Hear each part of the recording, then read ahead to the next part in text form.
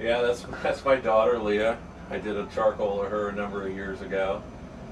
And the piece down below it there that looks like the world, that's kind of an abstract piece that my aunt did years ago. She was one of the people that kind of got me going with painting to begin with, because she's been an artist all her life, mostly been a portrait painter, but she used to do all types of different contemporary art. And so when she saw me painting and drawing and interested in that, she helped push me in that direction, and she was good at kind of telling my mother how to foster that in me, and between the two of them, they provided me with enough sketchbooks and paint that I was able to, start to create something here.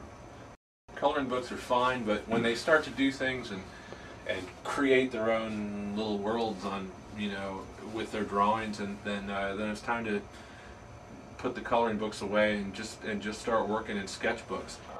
And slowly bring it down towards those clouds, and then just don't cover up those clouds.